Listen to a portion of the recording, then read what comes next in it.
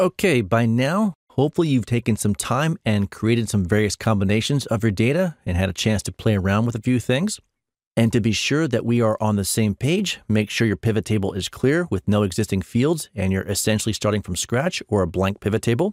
And to set the stage for this next section, let's move our country down here and our product here and our sales amount to where it says values. And this sets the stage for our next point, which is to recognize that there are no rules that say you cannot drag multiple fields into multiple quadrants. Remember, the name of the game is creating arrangements. So the question is, what do you want that arrangement to look like? Getting back on point, to put multiple fields in multiple quadrants, all you have to do is drag a field into a different quadrant. And the subtle part that most people miss is to pay attention to where a little green line appears. This little green line will show you where the field is going to go when you let go with your mouse. So if we drag our product category field into our rows quadrant and we put that green line above country, our data is displayed product category first, then the country.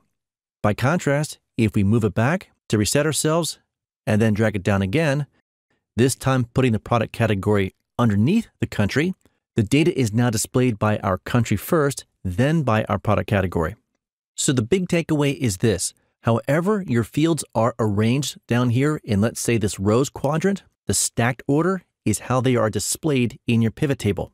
And going one step further, now the sky is the limit. You can put a whole bunch of fields in a whole bunch of quadrants and really create some cool displays. So in the interest of time, we recommend that you pause the video, start to create a whole bunch of new combinations of your pivot table, like you see us doing here, rapid fire style, putting multiple fields in multiple quadrants just to see what you come up with, and then come back to join us when you're ready.